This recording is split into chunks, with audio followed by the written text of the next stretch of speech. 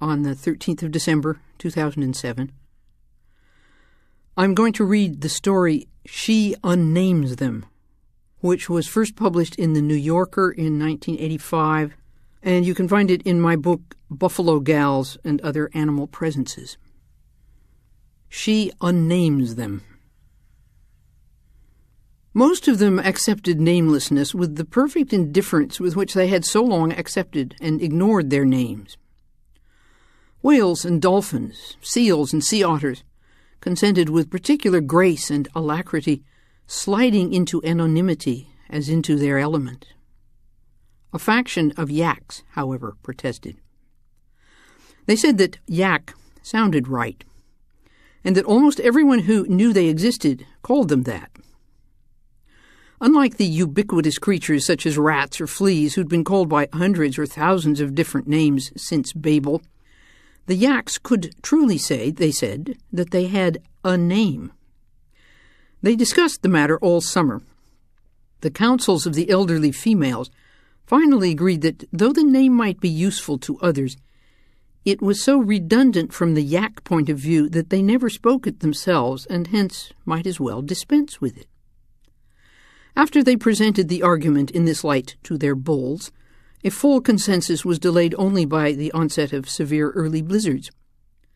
Soon after the beginning of the thaw, their agreement was reached, and the designation yak was returned to the donor. Among the domestic animals, few horses had cared what anybody called them, since the failure of Dean Swift's attempt to name them from their own vocabulary.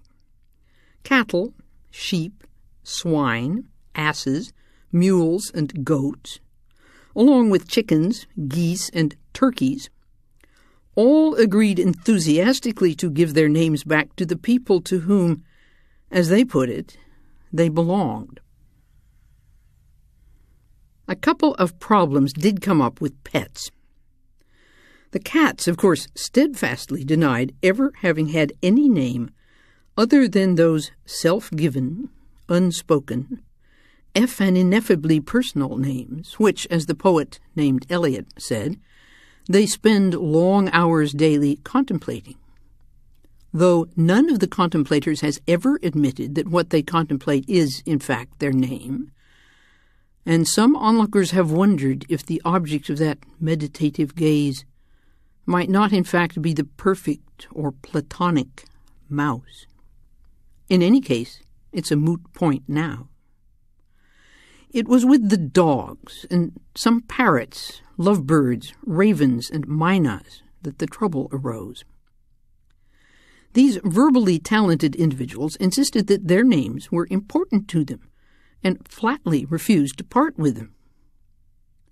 But as soon as they understood that the issue was precisely one of individual choice, and that anybody who wanted to be called Rover, or Frou-Frou, or Polly, or even Birdie in the personal sense, was perfectly free to do so, not one of them had the least objection to parting with the lowercase, or as regards German creatures, uppercase, generic appellations poodle, parrot, dog, or bird, and all the Linnaean qualifiers that had trailed along behind them for 200 years like tin cans tied to a tail.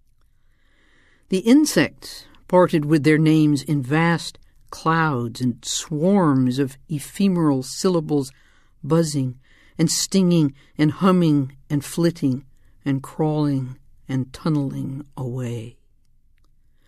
As for the fish of the sea, their names dispersed from them in silence throughout the oceans, like faint, dark blurs of cuttlefish ink, and drifted off on the currents without a trace. None were left now to unname.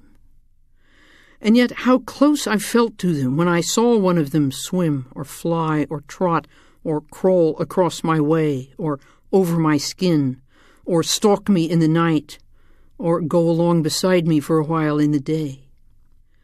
They seemed far closer than when their names had stood between myself and them like a clear barrier. So close that my fear of them and their fear of me became one same fear. And the attraction that many of us felt. The desire to smell one another's smells, feel or rub or caress one another's scales or skin or feathers or fur, taste one another's blood or flesh, keep one another warm.